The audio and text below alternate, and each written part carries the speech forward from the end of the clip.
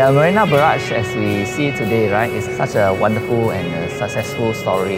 The idea of the Marina Barrage started when then Prime Minister Lee Kuan Yew gave the vision, right, in 1987 to create a reservoir by damming up the Marina Channel. To be able to build the barrage, right, in the middle of the sea is a huge challenge, because then you have to make sure that you build a coffer dam that is strong enough to prevent the seawater from going into the construction area. The Marina Barrage is firstly a flood control facility.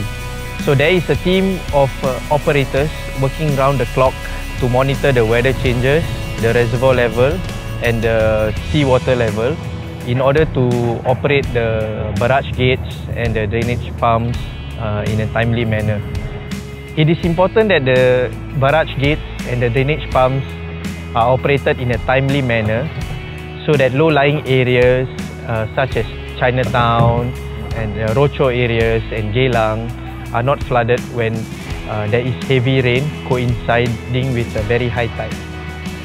Secondly, the Marina Barrage or the Marina Reservoir supplies raw water for our water supply needs. It is important to monitor and ensure its good water quality.